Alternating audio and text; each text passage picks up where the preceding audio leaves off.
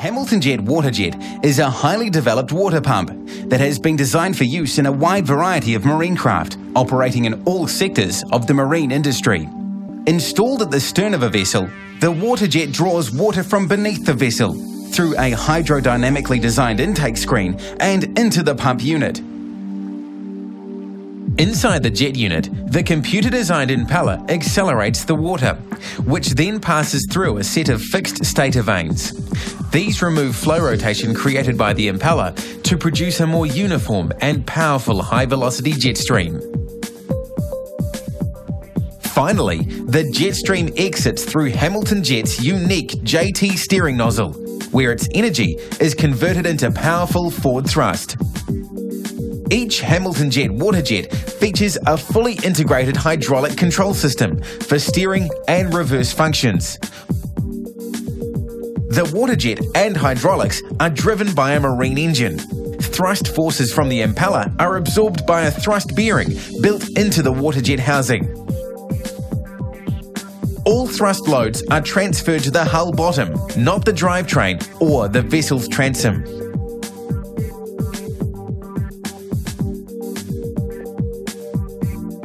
Waterjets have a number of advantages over other forms of propulsion when it comes to maneuverability, durability, and operator ease of use. A key factor in the control of a waterjet-powered vessel is that, unlike propeller systems, a waterjet impeller will always turn in the same direction during normal operation, whether the boat is moving ahead or astern. This means there is no requirement to shift the drive through a gearbox when going from ahead to astern, and provides for very rapid and accurate control of the vessel. This also reduces stress on the gearbox.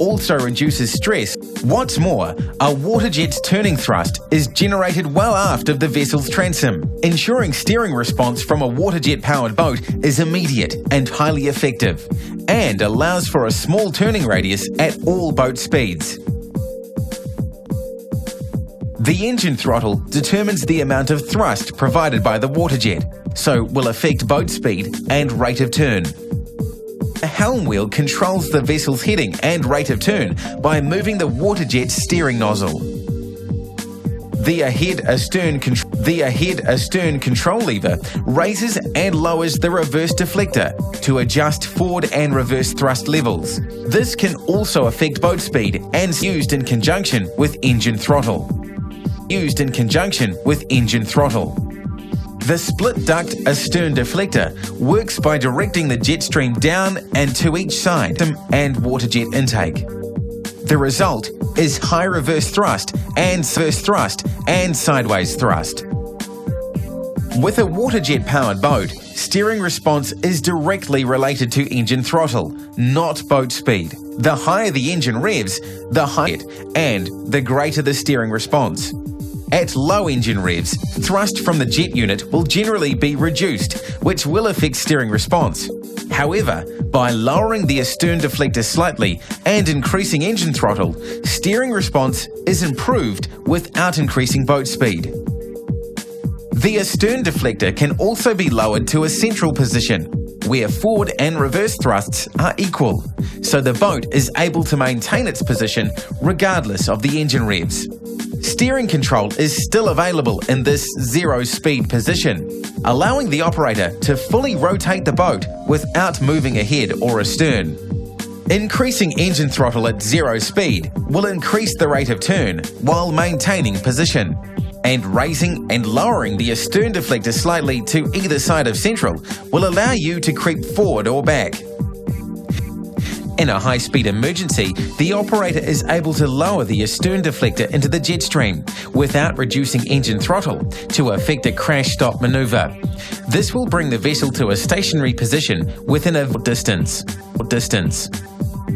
One important aspect of HamiltonJet waterjet operation is that steering when going astern will the skipper may be used to from operating propeller boats or their car.